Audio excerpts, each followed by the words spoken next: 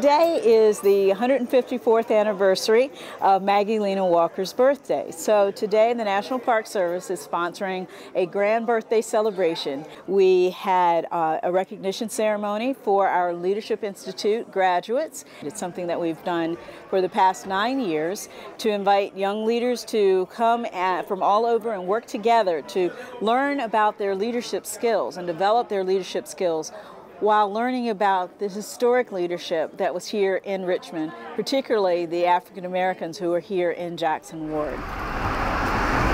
She's a strong, independent black woman who, although she had all these challenges that came her way, she was still very good and she prospered from it. She was very young when she started being active in her community and going on throughout her life to be a nationally known leader for civil rights, particularly for African American women like herself. Early on, she started developing young leaders to come along behind her, and so she would be very proud of the group that we have here today. I learned that you have a voice and you can speak it no matter what the situation is. If something's bothering you, you have the voice to speak up and do something about it.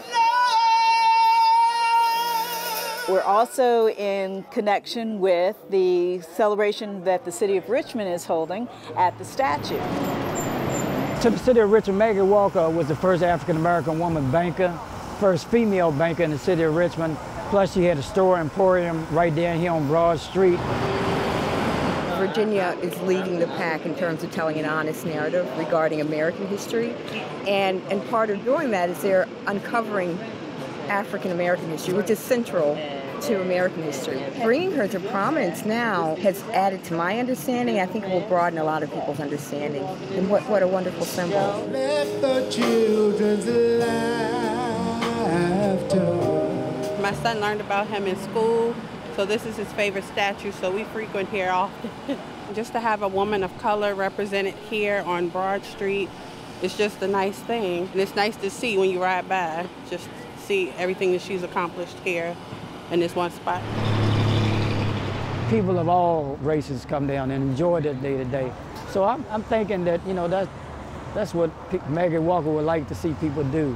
Just, get along, and that's what people did today, and people will continue to do. Aiden, do you want to say anything about Maggie? No, thank you. Okay.